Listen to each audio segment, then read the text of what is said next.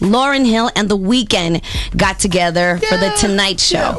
Why do you keep doing this story? Just one, because Deani wasn't in the room, so I really want her to hear it. So you want her to be disappointed also? Because I was very disappointed. You know, I was really looking forward to it because I'm a big Lauryn Hill fan. So they get together to perform in the night, and this is what it sounded like. In the night when she comes home, she hears. In the night she's dancing. She dances to me.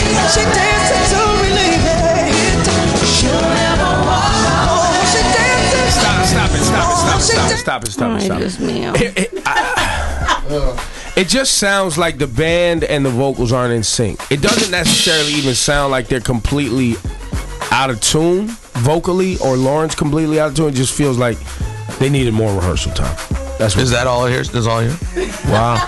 Thank you. I guess Ebro's trying to get Lauryn on Summer Jam. Clean up an out floor. Yep. It just sounded like you just need a little bit more time to get. There you go.